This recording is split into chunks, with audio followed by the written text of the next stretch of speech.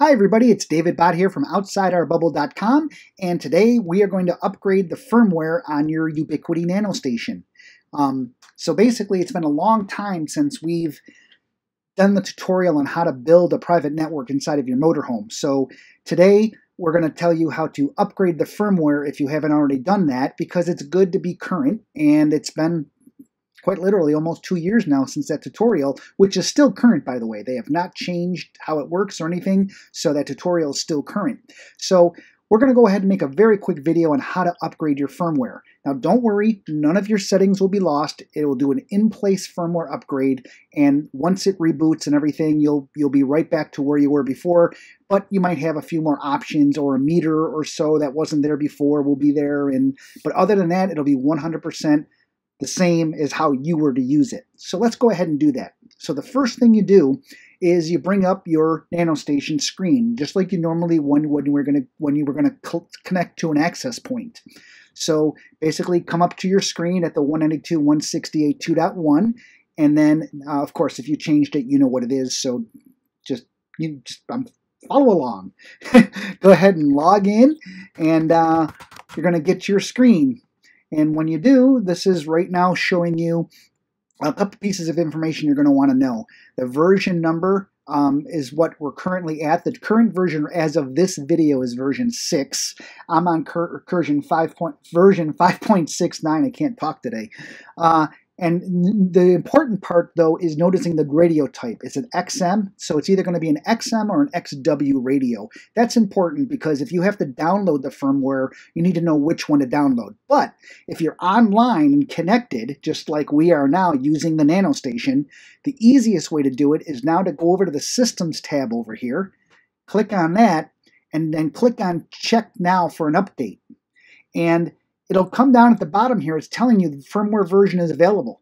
Okay, so all you have to do, very simply, is click on Update. And when you do that, it's gonna load the firmware. It's gonna bring it down from their website and put it into RAM on the NanoStation. And once it does that, it's going to give you the option to upgrade. And that's all you're going to do is you're going to click that button, and you're going to wait, and it's going to have a menu bar at the bottom, or excuse me, a bar in the middle of the screen with a progress bar, and it's going to upgrade the system to be version 6. So this is almost done. Boy, I really can't talk today. Hey, you know me, I just kind of do these in one shot, and it works. So, any case, here it is, giving you the license agreement after it downloaded. Just click on the agree button there, and now right here, firmware to upgrade firmware to version 6. You would just click the update button, and when you do that, there's that box I told you that would come up, and you don't power the thing off, you just let it run. Just let it go and wait. And then after this box gets full, you can then log back into the same one, and you'll be on the current version. So I'm going to pause this right now because this will take about 3 minutes, and then I'll be right back. It's still going. It's still going. La la la la la. Still going. I'll be right back. Yep, still going. At this point, the radio is about to reboot itself, so that's a good thing. If you were watching the radio when you did it, you'd see these lights flashing back and forth as it was doing its thing. But in any case, as you can see, we're getting closer. I'll be right back. Okay, so now it has rebooted automatically, and it brought you right back to the screen to log in again. So we're going to go ahead and we're going to do that. And you'll see we are now at version 6.0, and you're back, it brings you right back to the last screen you were on. So this is good. So if I go back to the main menu here, you'll see, oh look, we got a new menu, but we got a new memory gauge and a CPU gauge. And other than that, nothing's really the same. When you go to do your wireless, you still click on wireless, you still click on select, and you still do your normal selection to do things. It's as simple as that, really. Okay, so for those of you who don't have it that simple where you couldn't just click it and it did it all on its own and you're not online, if you want to download the firmware, you can also do that. That's as simple as going to the system page again.